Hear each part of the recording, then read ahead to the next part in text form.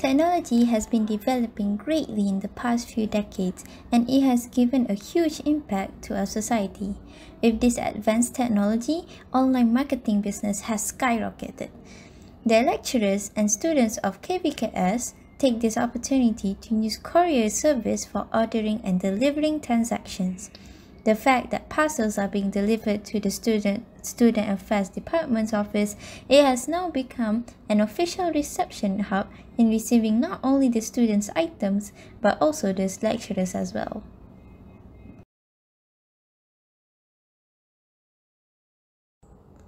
The lack of organization in the Student Affairs Department's reception hub has caused some items or parcels getting lost before the owner could retrieve them and couldn't be tracked down.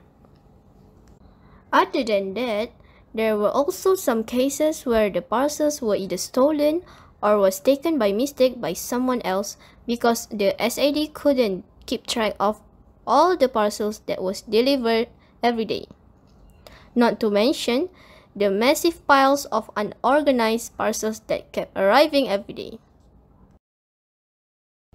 This situation has led to the development of the KVKS's e-Parcel system with the objective of helping the Student Affairs Department in organizing the parcels that are delivered.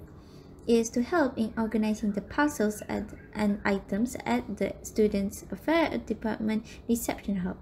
This system also enables the SAD to keep track of every parcel that has arrived at the reception hub until being claimed by the owners. Furthermore, it also helps reducing the massive piles of parcels that were delivered to the SAD's reception hub.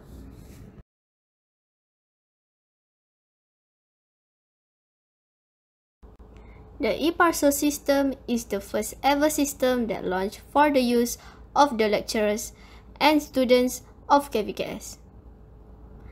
It has a friendly interface and it saves a lot of energy and time. The e-Parcel system gives many benefits, one which helps the Student Affairs Department organize the parcels in a more systematic way. Lecturers and students could receive the parcels in a more orderly way, eventually satisfied with the service that we provide.